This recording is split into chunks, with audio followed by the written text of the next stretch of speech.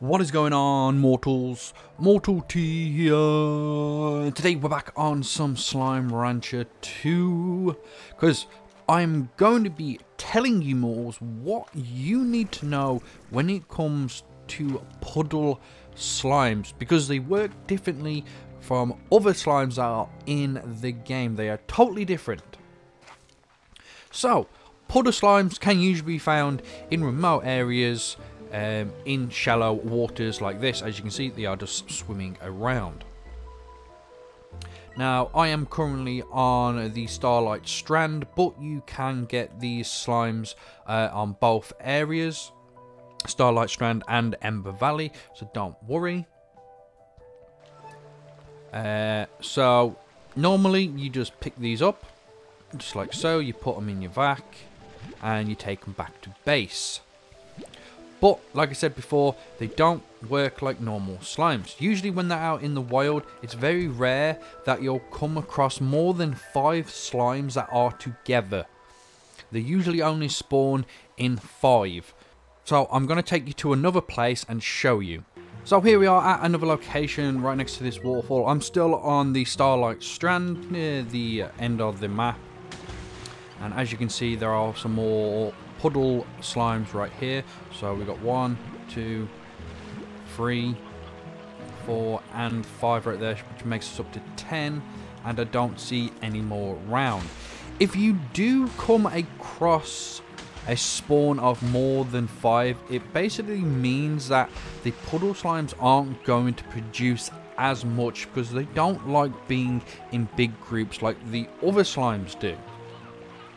So now I have 10 of these Puddle Slimes. I'm going to go back to base and tell you what you need to know about keeping these guys and to make them produce the Puddle plorts. We are back at base, and I'm about to set up a corral, or the habitat that the Puddle Slimes usually reside in when you bring them back.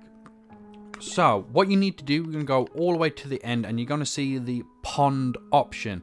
Now you're going to buy this. There is no upgrades to this pond. There's no auto feeder, there's no plort collector, there's no high walls or airnet or anything like that. There is absolutely no upgrades apart from demolishing it. So this is what the pond looks like, and this is where you would usually put your Puddle Slimes. So most times when you make a corral, you just go like, oh yeah, let's just fire them in there, they'll be okay, and everything will be cool, and they'll just produce a bunch of plorts for us. Puddle plorts work, Puddle Slimes work really differently.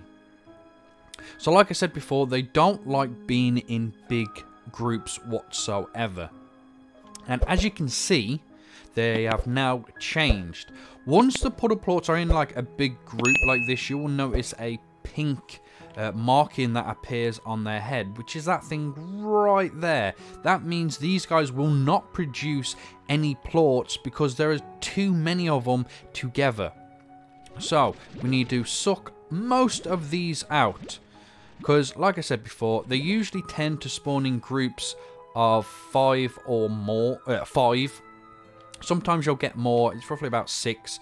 But they usually like to reside in really small groups. As you can see, I've actually got 5 in this pond right now, and they're not happy at all. So we can keep removing until the little blue, the pink marks goes off the head. So as you can see right here, we've got 3. I'm going to put another one in, like so. They don't like being close together. That's why this kind of pond corral thing is just not ideal for storing these Puddle Slimes. So as you can see, they've gone pink. So 4 seems to be the maximum in these little pools, which is really sad, because it means you're going to have a bunch of them to get these guys to actually produce any type of plorts that you will actually want. The reason why you got these. But there is kind of a workaround. So let me show you on the map. So we're here on the map. What you are going to want to do is buy the 2 areas that you see. So let me just go back up top, and I'm going to show you. So this is the first area that you unlock. This one right here. Pretty cool on the map. It's known as, well, I don't actually know what it's known as, but It's the yellowy orangey area.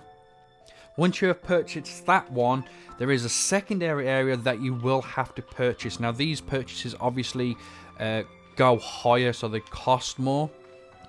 So this is the one you're going to want to purchase. It is the tide pools. The one before that was the gully. So that's the ones you need, is the gully and then the tide pools. Now you would think, oh, tide pools, that's water, right? Well, yes and no. This is where I would usually store all my puddle slimes, in these ponds right here. But it's not necessary. Once you have brought this area, there is two types of waters here. So if we zoom in fully on the map, you'll notice that there are two bits of water that are on this island. And you can actually put puddle slimes in here. So as you can see, I've actually already done this, and there's 5 of them in this location, 1, 2, 3, and 4 and 5. Now, like I said before, there's no point of putting more than 5 in here because they just don't like it and they won't produce any type of plort whatsoever. But as you can see, they're nice and comfortable. It is quite a large area to only fit 5 of these, but I do get roughly, from this section alone, about 15 plorts every now and again, which is really, really nice. And then if we make our way over here where all these glimmering lights are, this is another stretch of water which I have put puddle slimes in. So there's 5 more puddle slimes in this section as well. Yet again, it is a big area, but only a maximum of 5 puddle slimes. The maximum is 5, otherwise they don't like it. And yet again, this produces about 15. So with these 2 areas alone, I get about 30 puddle plorts, which is nice. And it's good because I don't have to buy 3 or 4 of these really stupid ponds just to put puddle slimes in, just for them to produce what, 4 plorts every now and again. It's really not good. So that is what I recommend. Buy the tide pool areas and put your puddle slimes in the 2 existing, like, infinite water sources kind of thing. That's what they basically are. This water source never runs out. You can suck up water from it and everything, and you'll get a decent amount of puddle plorts.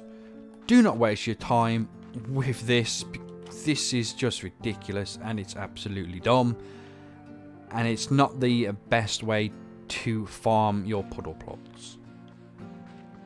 But more, that's sort of like the information that I have for you. There's only one other bit, is that puddle slimes cannot be combined with any other type of slime whatsoever. They're a standalone slime. So that means you cannot combine them with pink, tabbies, just anything. Because they have their own kind of habitat, it means that they cannot be combined with any other type of slime because they are specific for that habitat alone. But that is all the information, mortals. I hope this does help you out, and now you can probably try and harvest as many of these puddle plorts as possible.